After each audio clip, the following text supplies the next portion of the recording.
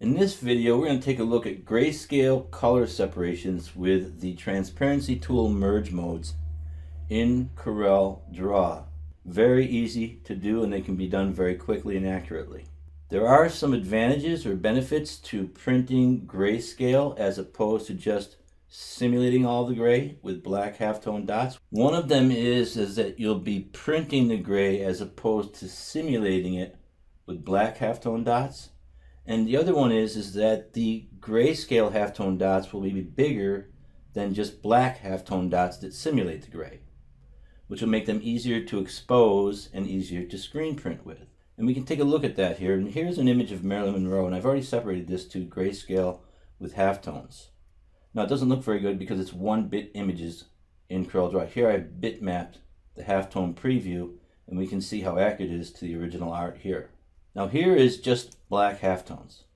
Zoom out, and I'm just going to bring this over here and duplicate it right there.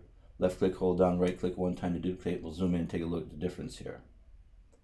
And if we come right in here to the cheek area, we can see that the halftone dots are very small. But if we look at the grayscale and come in here, we can see that the halftone dots are much bigger. They're going to be much easier to expose and burn screens with, as well as halftone printing. And the simulation of the gray is not dependent on black, but is the actual gray. So to get started here, we're going to take a look at how we work with the merge modes from the transparency tool in CorelDRAW to create our grayscale color separations. Here I have the black. The black I created by creating a rectangle that's exactly the same size as the bitmap. And if I set this to normal from divide, you'll see there's the gray. I'll change that back to divide, and I'll get my pick tool, hold down shift, select Marilyn, hit C and E. Now that divide, what it did is it took all of the color value in the grayscale, or the black value, that was less than 50% and removed it from the image. It's gone. So now I've got everything that's 50% and above the black. It's been divided. Now here I've got the gray color separation. Now for that I used a difference blend mode over the image. Now what the difference does, set it 50% also, just like the divide. What the difference does is it takes anything that's above the 50% and turns that into a black gradient, and anything that's below it becomes the 50%.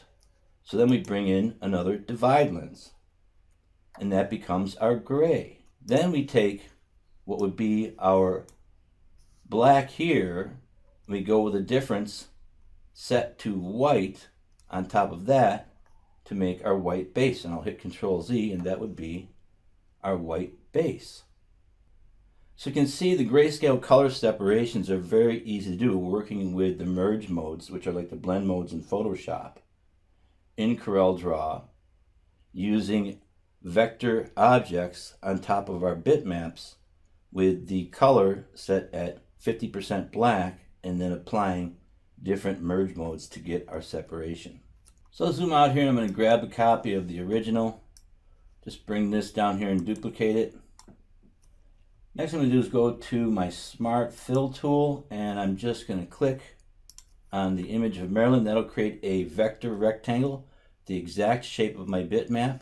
I'll come up here and right click in the X or the slash in the color palette to remove the outline. I'm going to change that to a 50% black fill, or 128, 128, 128 RGB. I'm going to go to my transparency tool.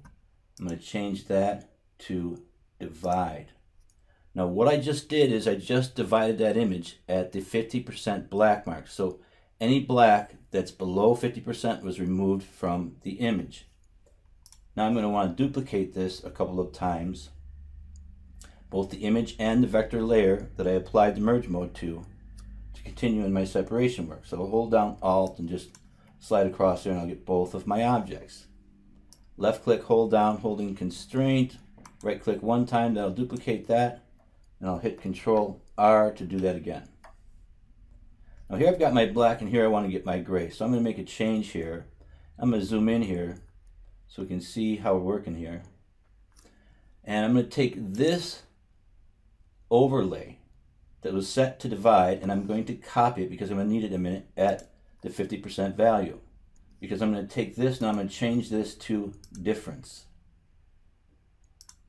Now what difference does is it takes everything that is above the 50% and changes that into a black color separation gradient, and anything below it is at the 50%. If I want to get rid of the 50%, I just come up here and I paste that divide back in, and there I've got what would be my gray separation. Although it's black, I'm going to halftone it and print it with gray, but that's the gray separation. Now here, where I want to create my white base, I could use just the black and invert it, which I'll probably do. But if I wanted to make one, I could just by keeping that divide on there and then go to copy, paste, change that to white, and that's going to show us whatever is white is going to turn black when I change that to difference. And there's your white base.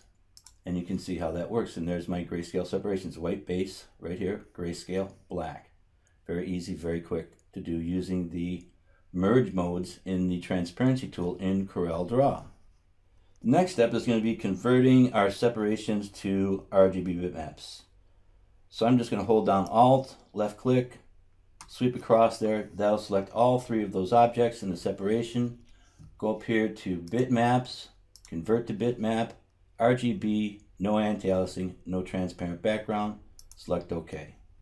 The same here for my gray. Alt, just sweep over that, select all three objects, bitmap, convert to bitmap, 300 dpi, OK. And the same for the black. Holding down Alt, just sweep across that, bitmaps, convert to bitmaps, and select OK. Next thing I'll do is start doing some halftoning here. So I'm going to start with the black because that's selected. I'm going to want that interlocked. I'm going to use simple steps here. I'm going to convert that to halftones. Now once that's finished processing, I interlocked the halftones on the black. But I'm going to go to the white and I'm going to deselect interlocked.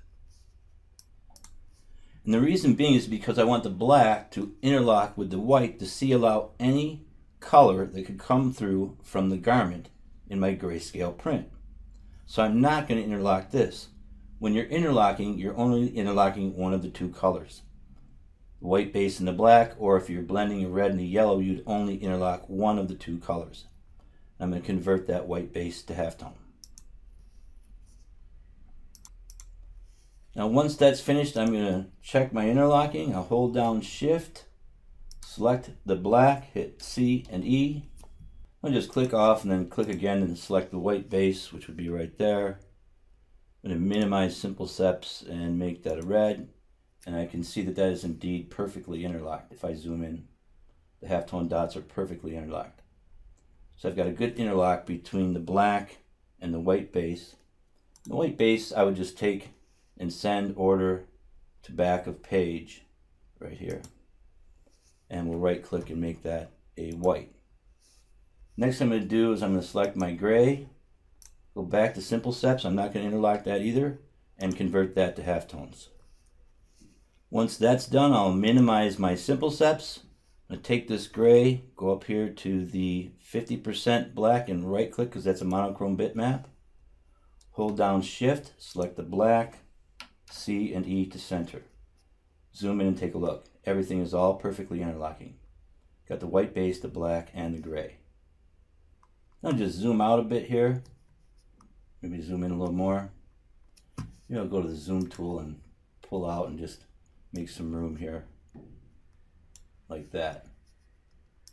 Hold down Alt, select everything here, create a duplicate, go back to my simple steps, and bitmap my halftone preview, and we can see how that looks.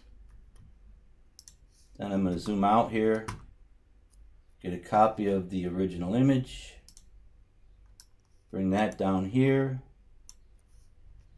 go to my zoom tool, and then we'll lasso in and take a look at our accuracy, and we can see we're extremely accurate with very easy grayscale color separations in CorelDRAW, working with the grayscale image, the vector objects on top of our bitmap and the merge modes from the transparency tool in CorelDRAW and converting to halftones.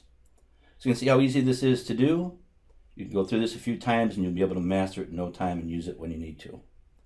We'll go ahead and wrap here and we'll see you in our next video.